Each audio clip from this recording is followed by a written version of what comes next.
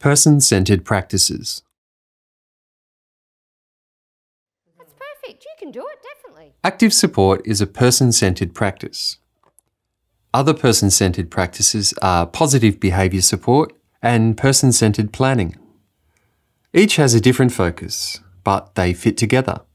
For example, staff use active support every day to support engagement in activities and social interactions.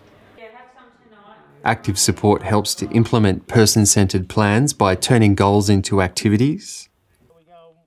Active support also helps to put behaviour support plans into practice by ensuring people are engaged and exercising choice and control. This can reduce the likelihood a person will display behaviours of concern. But some people may still need specialist assessment and support. One approach is positive behaviour support. A behaviour support practitioner works to understand why a person's behaviours of concern happen, what needs to change in their environment, and the way support is provided.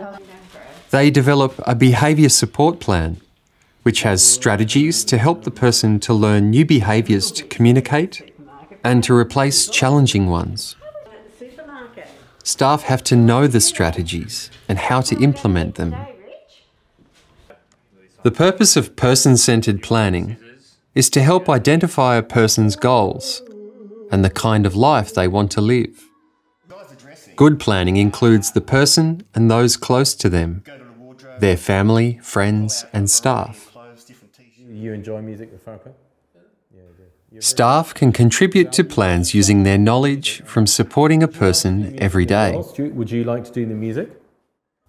For example, they may become aware of a new interest or skill the person wants to develop.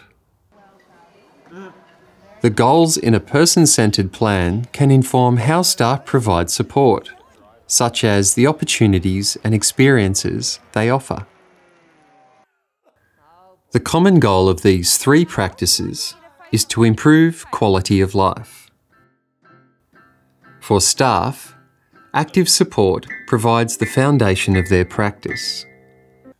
Many of the people they support will have a person-centred plan. Some may have a behaviour support plan.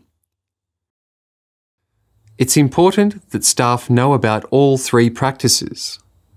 They guide how to support a person to improve their quality of life.